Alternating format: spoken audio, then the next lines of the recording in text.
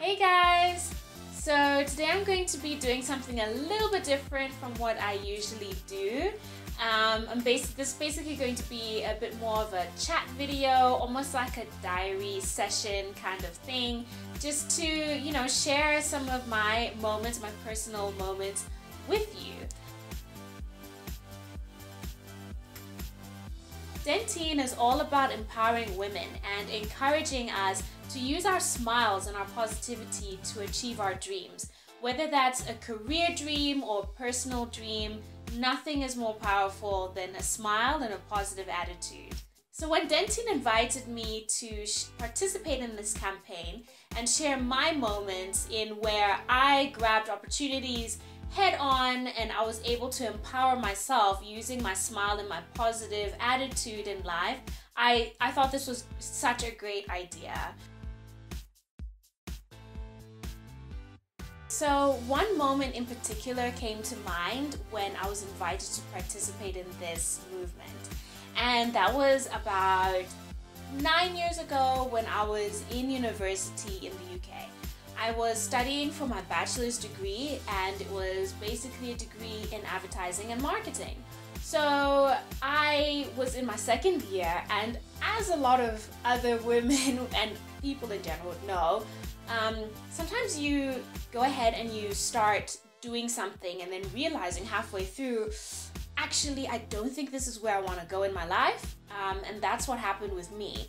I was approaching the end of my second year and that's when I realized, you know what, this isn't necessarily the discipline that I really thought was going to make me happy. But this degree was basically setting me up to become an account manager rather than a creative, which is basically what I realized in second year. Oh, this isn't gearing me up to be the creative that I know that I am and that I want to end up being in my professional life. So I basically applied or was going to start applying for a postgrad, a master's in creative advertising. So in order to do this, I needed the backing up, the letters, the sort of endorsements of certain people in my faculty, and that included my tutor.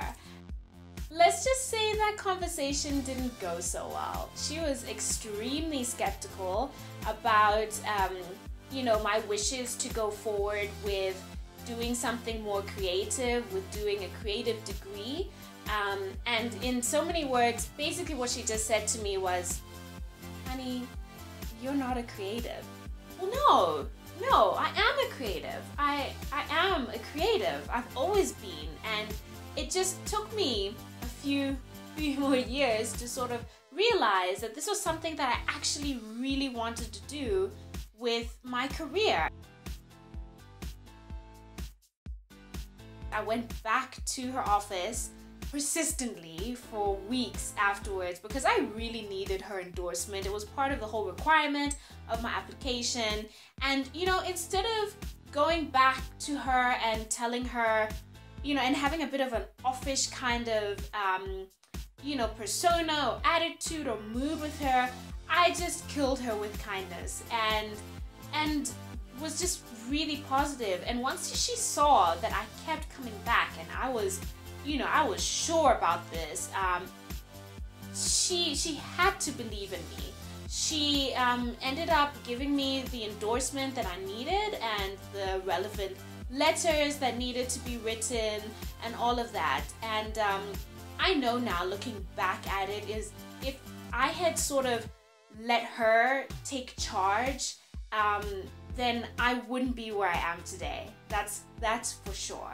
I'm currently doing something that I love to do, and that creative degree that I ended up doing as my postgrad has really helped me with so many other parts of my life, including my blog and my YouTube channel, etc.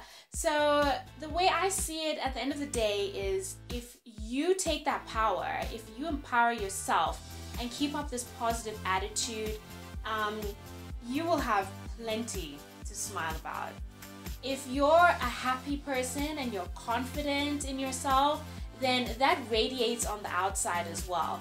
And for me, honestly, especially as a woman, there's nothing more empowering than taking charge of your happiness. Thanks for watching. Please subscribe to my channel, and I'll see you in the next video.